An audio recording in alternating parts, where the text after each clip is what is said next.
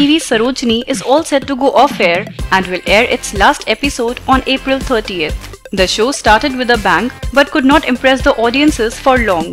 Sarojini had Mohit Sehgal and shiny Doshi as the leads, and their chemistry was liked by the viewers. However, Mohit recently quit the show as his character died in the story.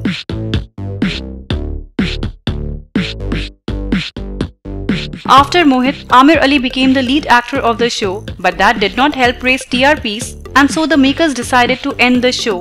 The cast will wrap up the shoot in a few days and the last episode will be aired on April 30th.